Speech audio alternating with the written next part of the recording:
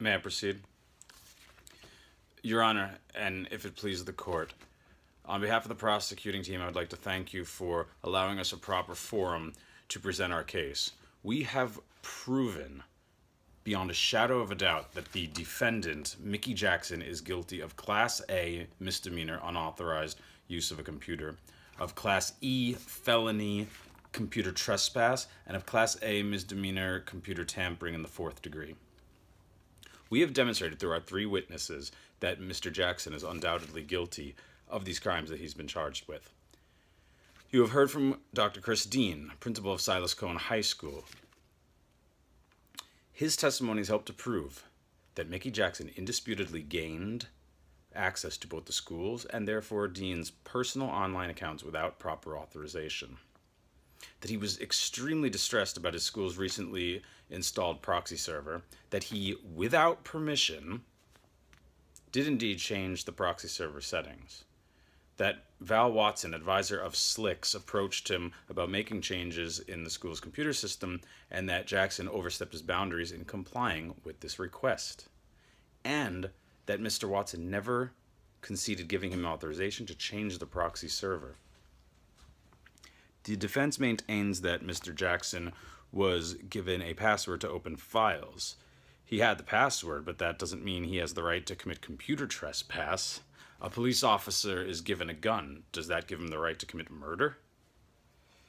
You've also heard from Pat Chang, who was directly involved with installing the school's new system. His company, DRI, was in essence solely responsible with proposing and instituting the proxy server, which served as a buffer to monitor student usage. It prevented certain school records from being accessed and placed limits on obtainable files by recording each site accessed by students in the district. You've heard him state all this. You've also heard him testify that the students' privacy rights were explicitly stated in the AUP, or acceptable use policy, passed by the school. Any changes authorized and executed by the district were in compliance with this policy. Mr. Chang, who was a temporary district employee at the time, has been established as having clear knowledge of this.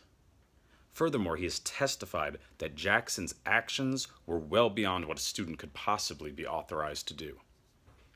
Finally, you've heard from A.J. Gates, a known member of the Slicks Club.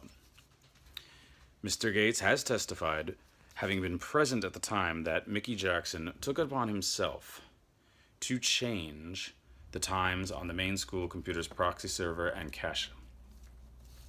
He has proven that Mr. Jackson had utilized the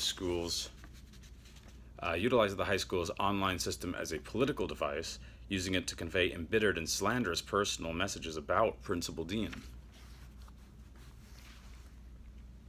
The defense has failed to establish any reasonable doubt that Mickey Jackson was the force behind virtually dismantling an institution that was both protected by the law and set up by the school district.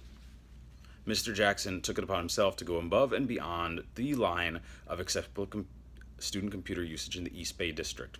We must remember that he was in fact a student at the time of his actions. Being a student, he was required to abide by school policy, a school policy he himself was familiar with, or suffer the consequences. Mr. Watson has even admitted this. Hence, this offense is undeniably a crime punishable by law. Not only this, but we must also keep in mind that Mickey Jackson violated the trust of Silas Cohen High School and its officials, namely Dr. Chris Dean and Mr. Val Watson. In People v. O'Grady, the state ruled that an individual is guilty of computer trespass, a Class E felony, when he or she unlawfully accesses another's protected computer records. It is evident beyond any reasonable doubt that Mickey Jackson himself unlawfully accessed protected computer records according to the acceptable use policy before changing them. To contest this fact otherwise would be utterly specious.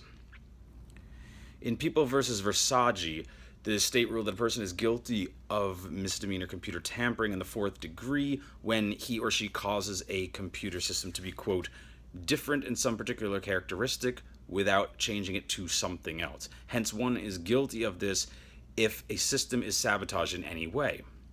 Again, Mr. Jackson, by definition, is clearly guilty of this as well. Without completely adulterating the system to become something else, Mr. Jackson altered his school's pre-existing computers. According to People v. Angeles, a person can be considered guilty of Class A misdemeanor unauthorized use of a computer only if the computer has a device to prevent this. We have proven also that Mr. Jackson, who was entrusted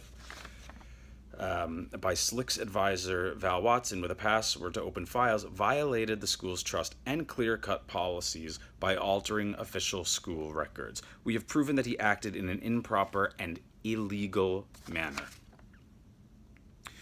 We also have proved the following 3 points that we set out to prove in the opening statement. Did the East Bay set up precautions to hurt or help the students? Obviously, to help. Did Mickey Jackson overstep jurisdiction?